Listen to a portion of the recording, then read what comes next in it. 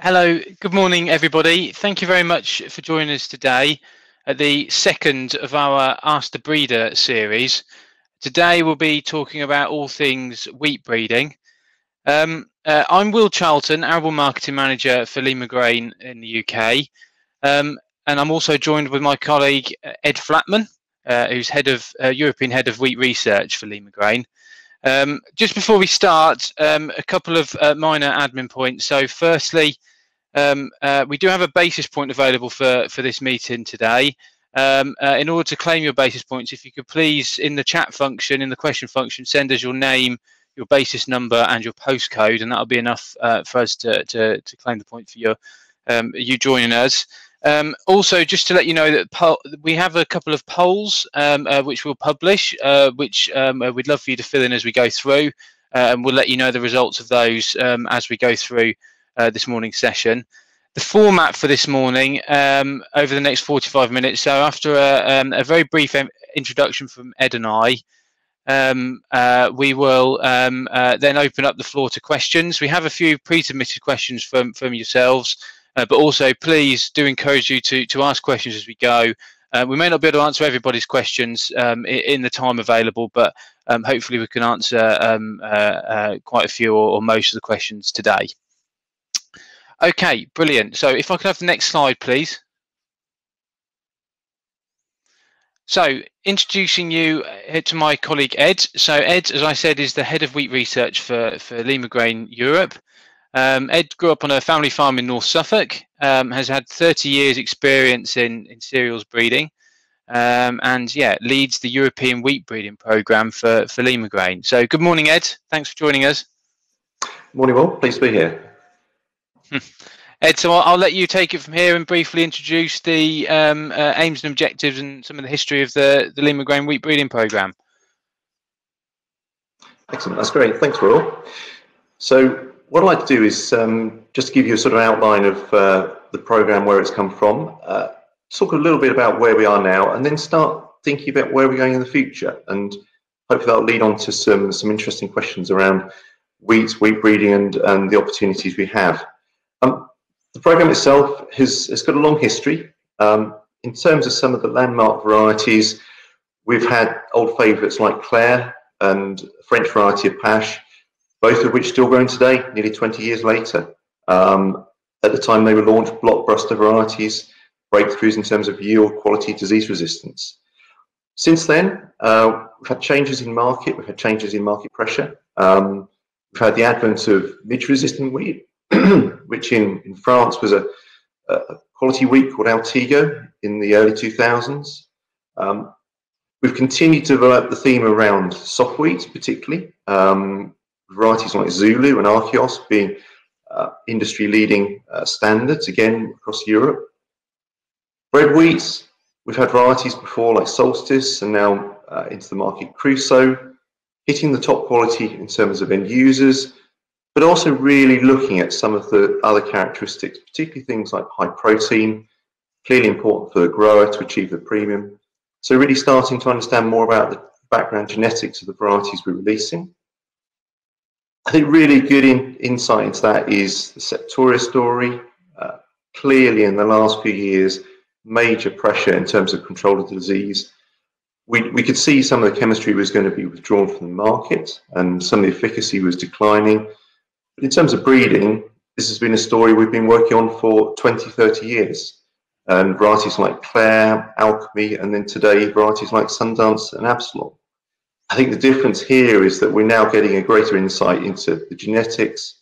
Varieties like Sundance, we know we've put 4 or 5 different genes together, building levels of resistance, and looking to really build more robustness into the package we can produce. At the same time, not forgetting overall productivity, so high yield clearly a driver, with new releases like Skyscraper, which is sitting at the top of the current list, and also a companion variety, Spotlight. I think the interest with Spotlight, as well as the yield, is really grain quality. Soft wheats traditionally have tended to have weaknesses for sprouting, lower Hackbergs, potentially lower bushel weight. Spotlight bucks the trend. We've got variety there that's got high Hackberg. We've got good sprouting resistance. We've got good bushel weight. and we know some of the genetics behind that, so we can breed those into the generations coming forward. So I think that's just a bit of a history, a bit of a timeline. So I think we move to the next slide. So looking at where we are today. So clearly within the program, we need to be looking at the major quality markets. Clearly growers are now tending to grow more for the market rather than just out and out yield. And again, across Europe, we can take advantage of the fact that we've got programs in France, Germany, and Czech Republic. We're producing high quality wheats, which we can look at there in terms of E quality, some of which we can now develop in the UK for domestic use.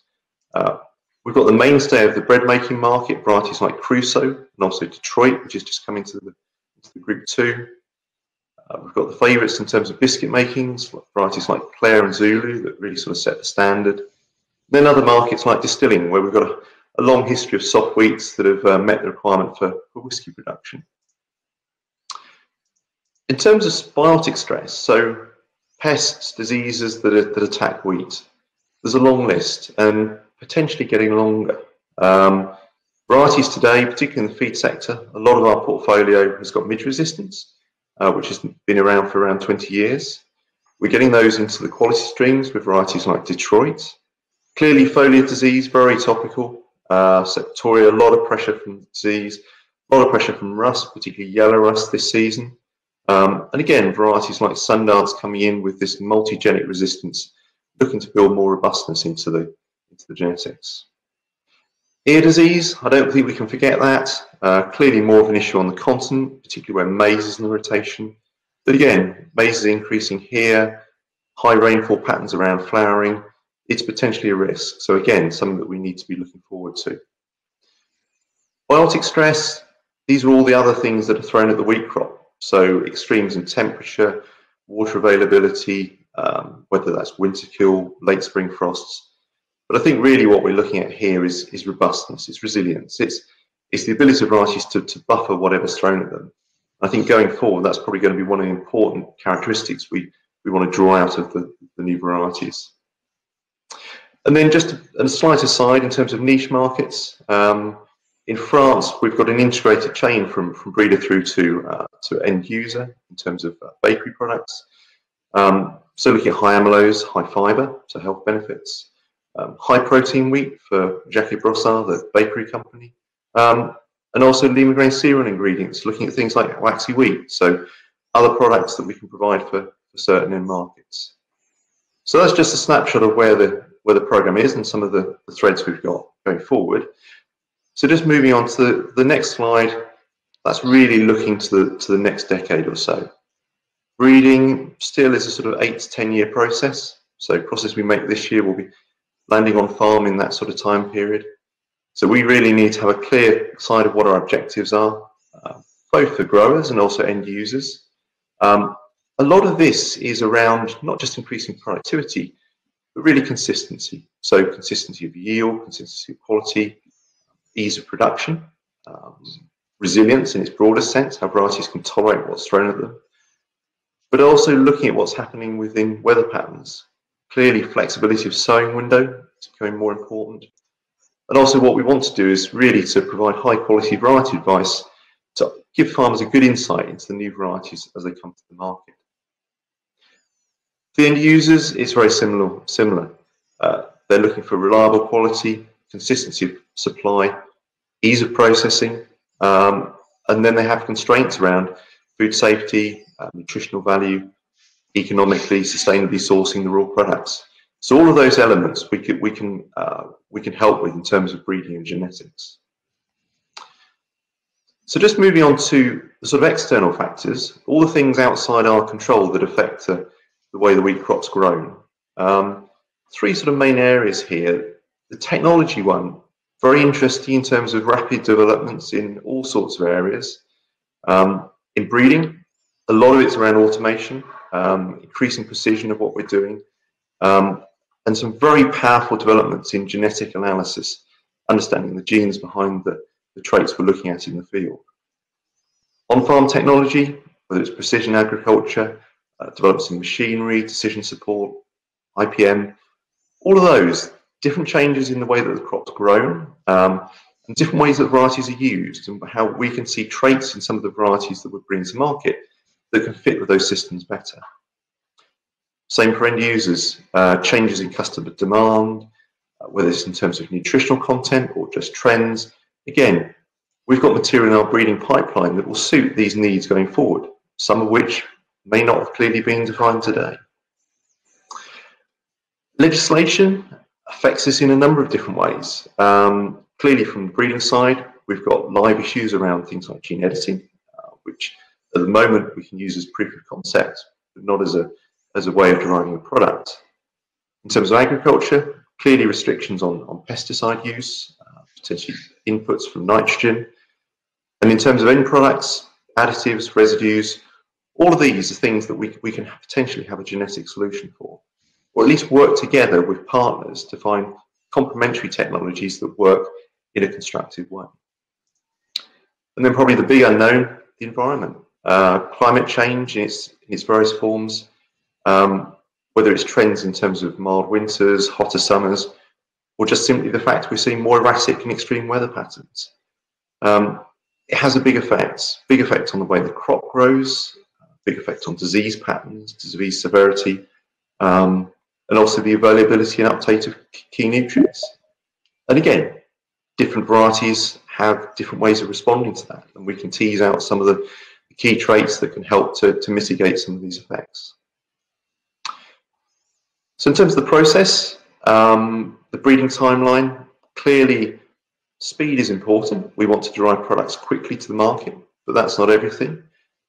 We still need to test the new varieties in the field and to ensure we're delivering a reliable product. So one of the things that's been driving us has clearly been the technology side, not just on things we can do in the field, including use of drones and other ways of measuring the crop, but largely on the genetic side, taking advantage of some of the tools that have been available in animal breeding for some time. So we're not just looking for individual markers that we can identify single traits, so things like midge resistance or for hard or soft milling. What we can do now is use many tens of thousands of markers and do really complex genetic analysis and use very complex computational tools to do something called genomic selection. And for any of you familiar with animal breeding, this has been around for a long time, and now it's available in crop plants. And the exciting thing for us is we can take a single grain, a single plant, and from that extract the DNA, get a prediction of the potential it has for yield, quality, or a whole manner of different traits. So if we can identify that sooner, then we can more rapidly develop that particular line. In terms of traits, I mean, there's clearly a long list on the current list, but I think going forward that's going to expand. We've already seen the importance now of things like BYDV, but there's many other insect pests, changes in diseases, potentially changes in nutritional content of wheat. So quite a lot of opportunities for us going forward. And hopefully around this, there'll be some interesting questions about things that people are thinking about now, where they want the crop to go in terms of either opportunities or things we need to try and compensate for as the environment, legislation, technology changes. So hopefully that's the sort of scene setting, and look forward to some interesting questions. Ed, thank you very much for that introduction. Just before we start, so we've published a couple of polls whilst you were talking. So the first one, we asked the audience, what is the most important characteristic you look for when choosing a new wheat variety? Actually split fairly evenly, but the most important three from our audience this morning: gross output at 26%, disease and pest resistance at 26%. They're both tied neck and neck. And then we have consistency and performance as third at 21%, and then followed by end market potential at 15%. So I guess perhaps a variety there, but maybe no surprises that it's split fairly evenly. Ed, any comments? Yeah, I think that's an interesting split. I mean, clearly driving productivity is still a key objective. I mean, there's an interesting debate to be had around the genetic improvement of varieties over the last decade or two. I mean, year on year, we're still seeing an increase of roughly 0.5% in yield on the recommended list. Whether we see that on farm, that's an open question, and it's more about managing some of these factors that restrict yield, and whether it's disease resistance or whether it's resilience, whether it's trait resistance to stress. So yeah, interesting split. Fantastic. We then asked, how has that changed in the last 10 years? So if you think back to when you were making those crosses back in 2010, how the variety selection has changed. So overwhelmingly, number one here, 38.5% is looking to reduce risk and variable costs there, then followed by more consistent performance on farm, 23%. And then split both on 15.4%. You have increased focus on overall yield and now growing for more premium markets. Only 7% said it hasn't really changed. So yeah, quite a it probably echoes your comments there, Ed, about the looking to mitigate risk and look at more on-farm performance. Yeah, absolutely. I think one of the things it's around the question of disease resistance, that I think we see that as almost part of the insurance package, that if we can build that in alongside the chemistry that's available, and different growers will use resistance in a different way. Those who've got large areas to cover, limited number of spray days, you prioritise varieties, and also just on farm logistics. If you've got dispersed parcels of land, those that are more remote, perhaps you put your more secure varieties. So it's a question of tailoring the variety to fit your particular situation. I think we see that more now, that people are using more, perhaps being more precise in the way they choose the varieties to fit their setup. Brilliant. Ed, we'll now go to our first question from Robert D. And he asks, what new traits in winter wheat varieties can we expect to see in the next 10 years? BYDV, orange wheat blossom resistance now, slug resistance soon, question mark? Yeah, I think this is the interesting thing. There's a wide cross section there. I mean, insect pests generally becoming more prevalent. So aphids, not just transmission of virus, but also aphid feeding as well. I mean, as well as BYDV across Europe, we're seeing another virus as a wheat dwarf virus, not aphid spread by a leafhopper. Again, we've got leads on resistance for that.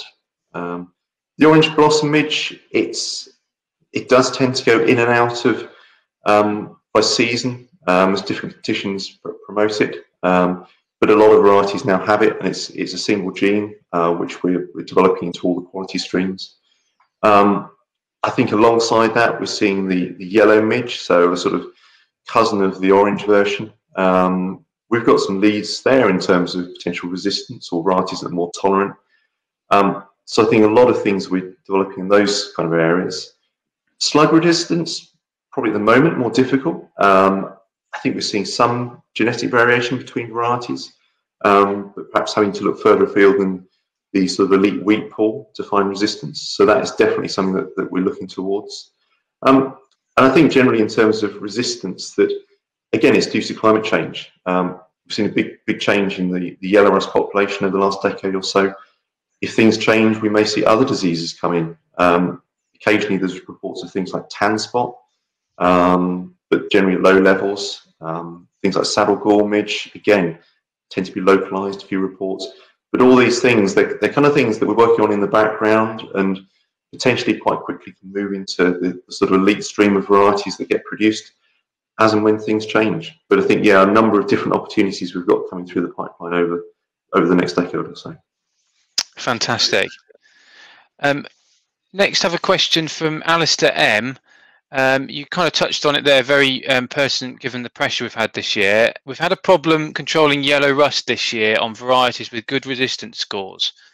Is it possible to have more accurate disease resistance information from breeders regarding varieties, as they know the genetic resistance and have seen varieties perform in disease nurseries before becoming commercially available? Yeah, this is a very live question. I mean, what we've seen over the last decade or so with the advent of what was termed the warrior race, but now we know it's a sort of soup of races that's coming from Asia into Europe. It's changed dramatically the disease. It's more aggressive. it potentially occurs earlier at high temperatures, and affects a wider range of varieties. So I think what we're seeing now within our selection is that we've always needed to maintain diversity of resistance, and that's one of the key threads of the program.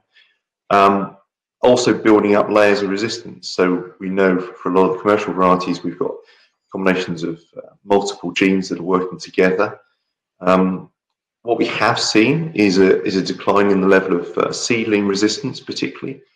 So that early stage resistance as the plant develops, before the adult plant resistance kicks in around ear emergence. And we do actually have quite a lot of foresight on this. We take advantage of the fact that because we operate across a wide range of sites, not just across the UK, but across Europe, where these races are freely mixing, we have a good, robust screen of varieties well in advance of them entering the official system. I think what that helps us with is both surveillance. We can see how rust races are moving around.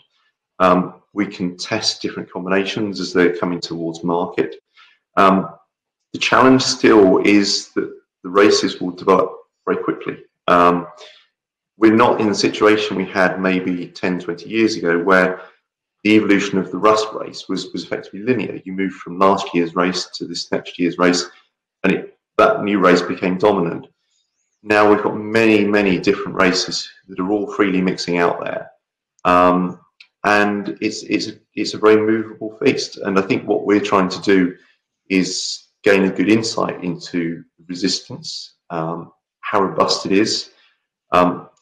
Durability is always a very difficult question to gauge, but we do know that some of the resistance genes we're working with have different modes of action. So a bit like chemistry, you put different modes of action together and you make it more difficult for the pathogen to overcome the resistance. So we're very keen to share that information where we have on varieties coming through, to talk in more detail about what we've seen, about the ways that you can try and manage that variety in terms of its resistance. So not just those that are more susceptible, that need a more robust fungicide protocol, but those that have better resistance, and what measures you need to take to try and preserve the resistance. So it's a bit like trying to preserve chemistry. You need to take appropriate strategies to work with the resistance and to get the best out of your variety. So yeah, we're quite open to discussing that and talking about what we know about the different varieties as they come through to the market. Fantastic, thanks, Ed. So we now have a question from Philip M, and it's: as more breeders produce varieties with orange wheat blossom midge resistance, will it reduce the overall threat and allow varieties without orange wheat blossom midge resistance to be safely grown? That's an interesting question. So in Canada, there's been a release of midge-resistant varieties over a period of time, because it's grown on a very large scale. The insistence is a legal requirement that the variety released has to have 10% of a susceptible variety in that mix, and it's known as a refuge. So you have some of the susceptible plants there that the midge can feed on. I think in the UK, because of the mixed cropping, because of the field sizes, we've got other grass species, the pressure's perhaps not so high. Clearly, I think if we do control the orange midge, we might have a different problem, which is it might open the door for the yellow midge, the sister species. And I think that's a bit like we've seen with other more particular diseases. Sharp eye spot was a problem some while ago. We now tend to see more eye spot, Septoria nodorum, and then it's now more Septoria triticide. So there's always competing species that will come in if there's an opportunity. But I don't think particularly having a wider area down to resistant varieties will make the others more susceptible. And I think one of the main drivers is the seasonality. You need those key conditions around May time, moist, warm soils for the larvae to emerge and the midge to fly. So probably not such an issue in terms of spread to susceptible varieties, but perhaps more so a question of happens with other species. Fantastic. Now, Ed, going on to kind of end markets, we've got a question from Robert W. Do you think that farmers should be aiming for specific markets or just barn fillers? Well, I think we've probably seen that in the answer to one of the earlier poll questions. I think growers are being more targeted in terms of specific markets. There's a lot of good varieties out there for each of the particular end users. And I think it's a question of looking at your own situation. Clearly for bread wheats, hitting the spec in terms of protein. So varieties like Crusoe that give you a genetic advantage to hit that.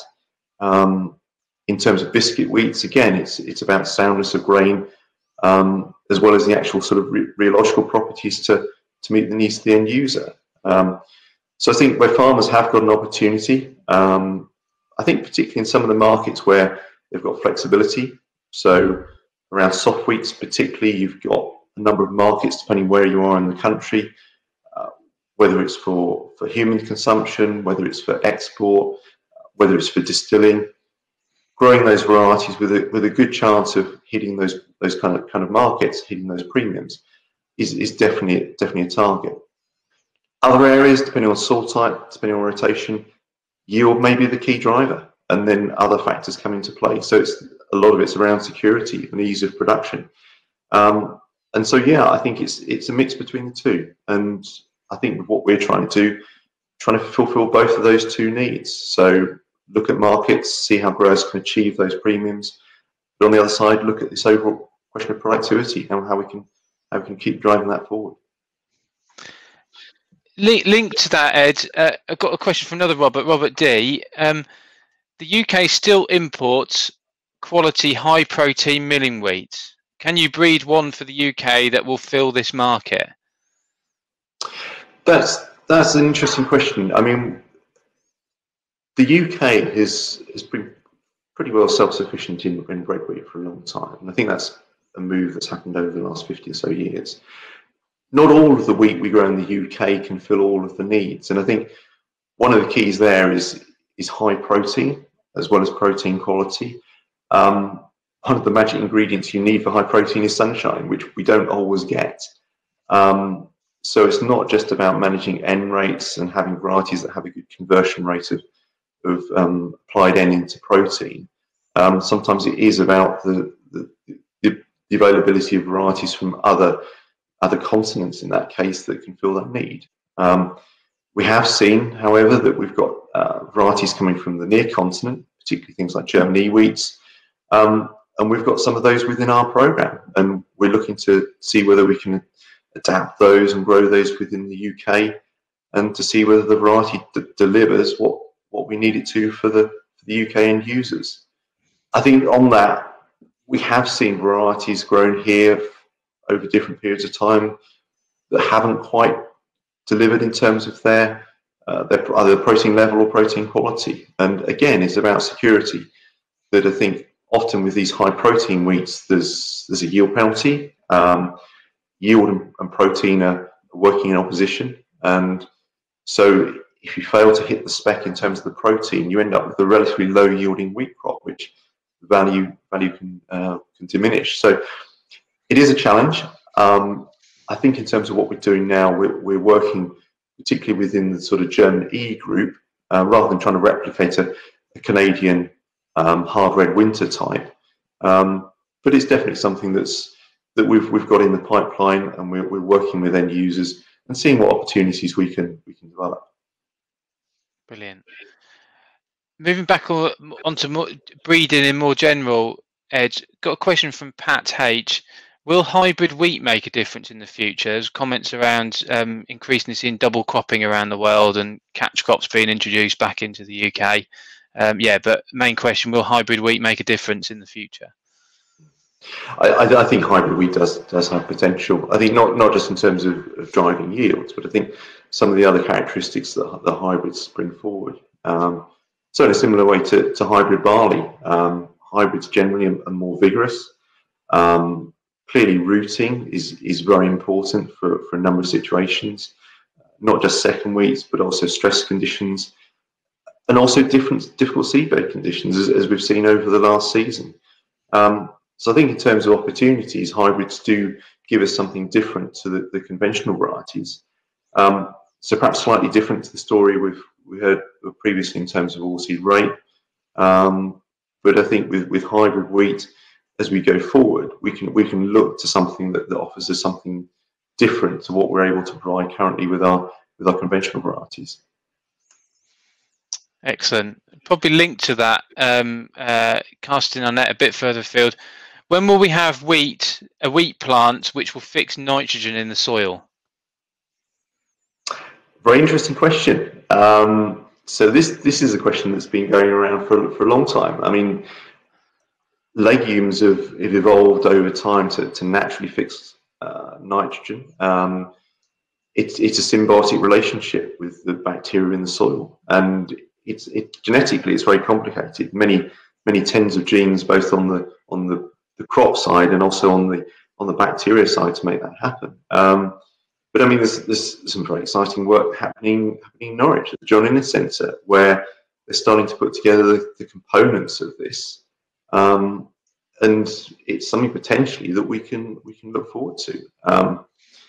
In terms of a product at the moment, it's limited by regulation because of the methods used to do this.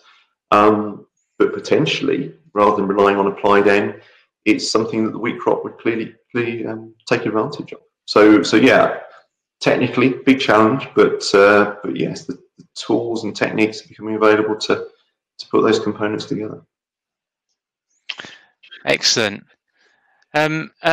Moving now a bit more into kind of placing varieties and in certain situations. There's a question around where continuous wheat is grown. What characteristics are you looking for? This is from Stuart P. Question is skyscraper suitable for where continuous wheat is being grown? There's a need for an aggressive variety that is quick out of the blocks. Maybe as a general comment as well, Ed, around kind of breeding varieties for certain kind of situations, on rotational situations on farm as well might be good. Yeah, absolutely. I mean, second wheat continuous wheat is, I mean, it's interesting from the breeding perspective, because it's probably one of the tougher situations that we're going to test varieties under. And I think what we've generally seen, over the last decades is the more consistent varieties tend to be those that are the good second wheats. I mean, second wheat, it's not just all about take-all and eye spot resistance. A lot of it is down to what happens under the soil surface. Clearly, rooting ability is key in this. We don't actually have take-all resistance as such, but clearly we see varieties that are better in that second continuous wheat situation. So something like skyscraper would be ideally suited for that. Good establishment, good early vigor, gets established under some difficult conditions. So I think whatever point you're in your continuous wheat cycle in terms of the take-all decline, something like skyscraper would fit particularly well. And I think going forward, it's the kind of thing where we're starting to investigate more what is happening under the soil, looking at varieties and their rooting ability, not just for moisture and nutrient uptake, but also generally in terms of establishment, general levels of stress resistance. And there's some really quite nice research work going on in various places looking at this, and we've got skyscraper and a number of varieties under test. And it's not always the shortest varieties have short roots. It's different varieties have different rooting profiles. And I think it's a question of making sure we get things like the seed rate right, because we see tillering, we adjust seed rates due to tillering ability. Perhaps in the future we'll be adjusting seed rates due to rooting ability and root spread to make sure we optimise that for different varieties. Brilliant. Linked to some of those comments you made at the end there, I've got a question from Olivia C. Probably very pertinent given the year we've had weather-wise. With climate change, dry springs, wet summers, what are you breeding to meet those conditions? So I think this is where some of the tools that we have available to us now are changing. I mean, over the course of time, breeders have tended to have a longer breeding cycle, selecting varieties over a period of years. Then you will have wet years, dry years, and the varieties that come to the top will have survived all of those. Because we're trying to accelerate the breeding, perhaps we have less seasons in the field. But what we're using computer modelling. We're using soil type information. We're using meteorological information, looking at weather patterns, weather trends, and then overlaying that with our trial locations and seeing how varieties interact with those conditions. And at a genetic level, seeing how different genes interact. So I think, again, it gets back to this idea that we're not specifically breeding for drought resistance or waterlogging tolerance per se. What we're really looking for is varieties that are flexible. They can buffer whatever stresses are thrown at them, whatever point that is through the growing cycle. And I think you just need to look at some of the more consistent varieties that we've seen in the last decade. That you'll find that they're not the most rapidly developing or the highest tillering, away from the earliest or the latest. They sit somewhere in that middle ground, and whatever season develops, they can just tolerate that stress. And if it's a dry spring, problems around nitrogen uptake, N can sit on the surface for 2 or 3 weeks without being washed in. Other seasons, it's too wet, and again, the N doesn't get applied at the right time.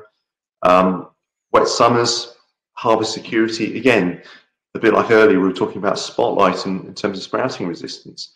Some of these components we can put together quite precisely now and factor into the varieties to build in this robustness. So it's really sort of a composite approach. It's really looking at the trends, what we can identify in terms of varieties that can buffer these stresses, but then looking at specific factors like the sprouting resistance, and potentially like rooting ability, some of these key traits that we can select for more precisely. Great. You've published another couple of polls over the last 5 or 10 minutes, Ed. So I thought it'd be a good opportunity with 5 minutes to go just to run through those. So the first one of the two we asked were, what do you think will be the biggest change in how you grow wheat in 10 years' time? So the overwhelming number one with 47.8% was the loss of plant protection products. There's probably been a couple of big ones that we've relied on for a number of years, left the market within the last 12 months in terms of deter and chlorothalonil. So yeah, very, very pertinent there.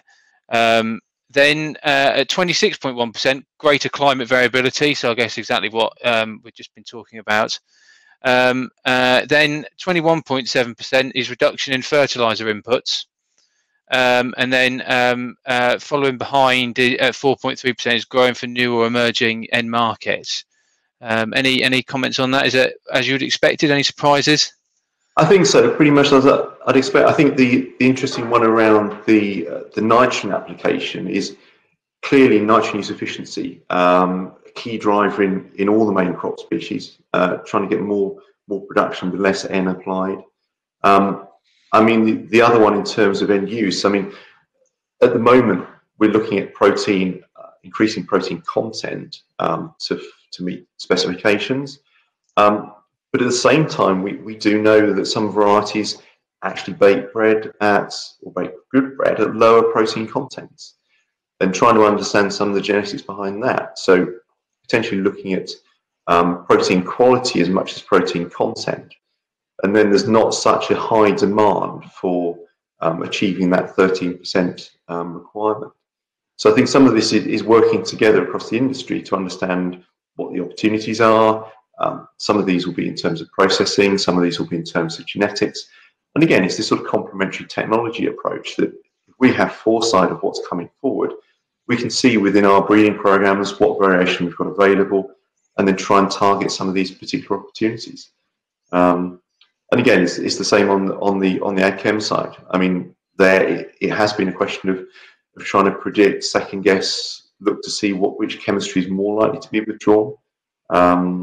So the loss of CTL, not a surprise, but again, it was something that we needed to see well in advance to work on the breeding cycle to supplement that with resistance to fill the gap. So yeah, interested in terms of the way people see those different priorities.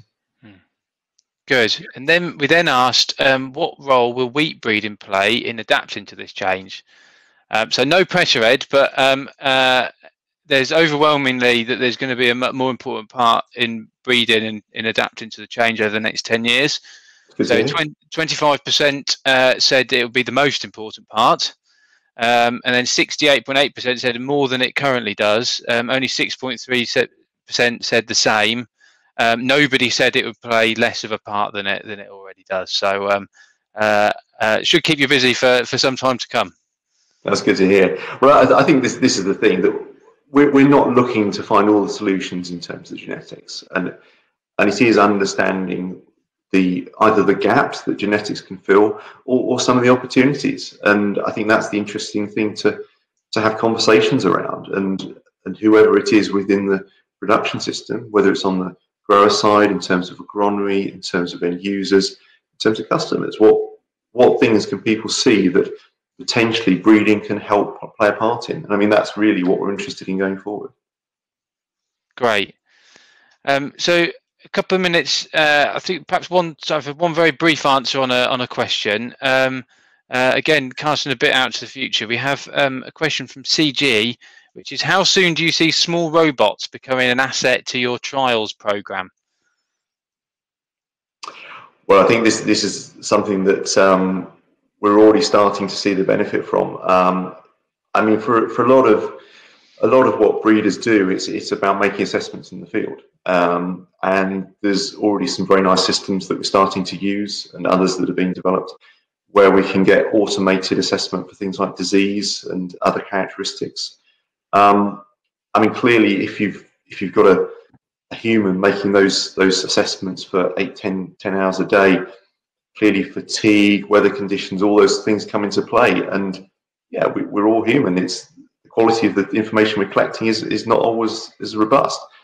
If we can automate it, the quality of data improves, our assessments improve, and then that fuels the pipeline in terms of research. So yeah, it's already happening now, and I think we can look over the next decade to see some really nice innovations, particularly in that field. Fantastic! All really exciting place to be, and yeah, lots of work to do in the future. Okay, I think probably what we'll do, there's still quite a few questions which we've got from the audience, Ed, and I think to everyone listening, what we'll try and do is try our best for those we haven't had a chance to answer, to get back to you in one form or another. All I'd say, just in wrapping up for myself, is thank you ever so much for dialing in. Just to remind you, if you do want the basis point which is available for this morning's session, please do, just on the question function, send us your name, your basis number, and your postcode, and we can get that sent off to basis. And yeah, thank you very much again for joining us, Ed. Thank you ever so much for your expertise and sharing your knowledge and the work that you and your team are doing, both in the UK and across Europe. Good. Well, thanks very much for the questions. That's been very interesting. Brilliant. And then all to say to you all is, if for those of you that we did do one a couple of weeks ago around Aussie rate breeding, so for those of you that weren't able to log on to that is available to re-watch back. And in the late autumn, early winter, we're planning a further 2 sessions where we'll have our barley breeder to talk all things barley breeding, and also we'll have our pulses breeder to cover peas and beans with you all. So I look forward to seeing you then, and thanks ever so much again for joining us this morning, and for those of you that joined us a couple of weeks ago as well. It's been a really good couple of sessions, and I hope you've enjoyed it and found it informative. Okay, well, thank you very much, everybody.